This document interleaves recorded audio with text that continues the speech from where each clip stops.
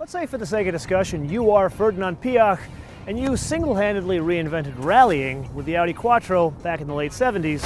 Then you decided to make a serial production car, granted hand-built, that went 250 miles an hour out of the box.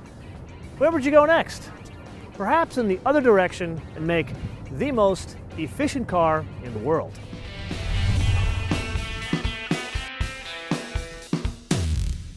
So some of you guys know I'm a bit of a techno geek. Back in a different life, I used to work for Apple Computer.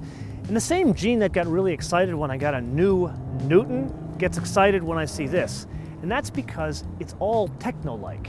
It is designed for one purpose. It's designed to go 310 miles in range. But it's not an Audi Q7 that has a 21-gallon fuel tank. It has a 2.6-gallon fuel tank. So how does it go 310 miles on 2.6 gallons of fuel? Well, there's a couple of reasons why. Let's start with the first. So let's step back into Ferdinand's history. Remember the Porsche 928? That had a 0.36 coefficient of drag. Remember all the advertisements that would beat the hell out of that car because of the bad coefficient of drag? Well, let's step to today. The Mercedes E-Class. You're probably going to think I'm lying, but a Mercedes E-Class has a 0.26 coefficient of drag. That's actually really good. This car has a 0.189 coefficient of drag. That is the best out of any car on the planet, bar none. So here's the secret on how you get to 0.189 coefficient of drag. Take a look at the seats here. Notice that they're staggered. You've got the driver's seat a little farther forward than the passenger seat. So basically what that does is it enables you to put the driver and passenger closer together, thus making the frontal area of the car more narrow.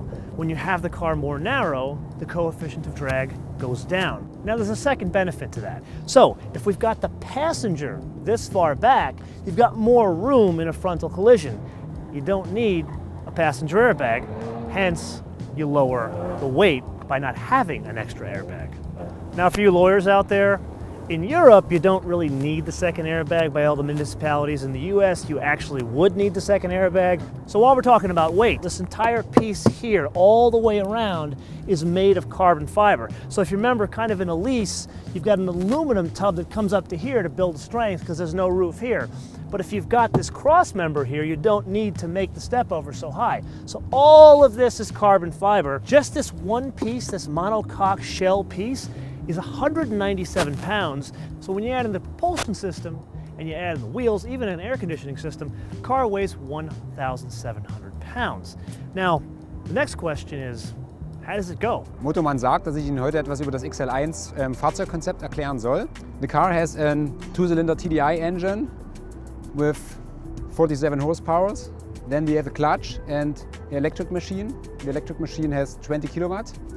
And then it goes straight to the gearbox, a 7-speed DSG gearbox. And the system power complete is 70 horsepower. And yeah, it's a plug-in hybrid. That means you can drive in the hybrid mode or in the electric mode, pure electric. And the range of the pure electric mode is 31 miles. There's two interesting little tidbits we forgot. Number one, where's the mirror? There's actually no mirror. This car is the first car that actually has a legal, at least in Europe, a legal camera system to use as the rear view mirrors. So on the side of the car, remember, it was all about efficiency. This is a way to get to 1.89 coefficient of drag. And then inside the car, each side has a little screen, an LCD screen, and there's two modes. There's one mode for side mirrors and there's one mode for rear view mirrors. And then there's another interesting thing about this car. This looks like carbon fiber, doesn't it? Turns out it's only painted to look like carbon fiber. It's actually pressboard. Riddle me this. What does a Volkswagen XL1 and a Ferrari LaFerrari have in common? They're both incredibly hard to buy. Here's why. They're very limited. This car, they're only going to make 200 of these. There's currently 50 floating around a test fleet that civilians around Europe are actually giving feedback to Volkswagen. After those, they're going to make another 200. And so it's going to be a serious production car. But to get that, you don't just roll into a Volkswagen dealer and say, hey, I want to buy one of these things and flip them a couple of bucks. What you have to do is go to a website, fill out an essay and say why I would be a good candidate for a Volkswagen XL1. And then if you are anointed by Ferdinand Piëch, you will have the privilege to pay $150,000 to drive the most efficient car in the world.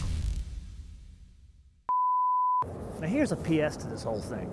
Many people ask me, what do you think will be a collector car in the future? I'm willing to bet you this. Okay, so here's the script. For a new MotoMan film every week, click subscribe. And to get a sneak peek of what's coming up on the show, follow us on Facebook, Twitter, or Instagram, MotoManTV, all one word.